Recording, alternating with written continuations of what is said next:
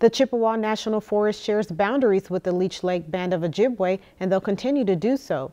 Nearly 18 acres of land in Flower Pot Bay on 10 Mile Lake has been acquired by the U.S. Forest Service. The property includes more than 1,500 feet of undeveloped shoreline along 10 Mile Lake and is now part of the Chippewa National Forest. The acquisition ends a 10-year campaign to preserve the land. 10 Mile Lake is considered to be one of 24 sentinel lakes because of its high water quality. The Minnesota DNR also listed the lake as a Cisco Refuge Lake. This means the lake and its watershed is of high long-term conservation priority.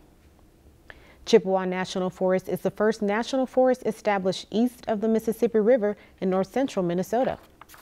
If you've enjoyed this segment of Lakeland News, please consider making a tax-deductible contribution to Lakeland Public Television.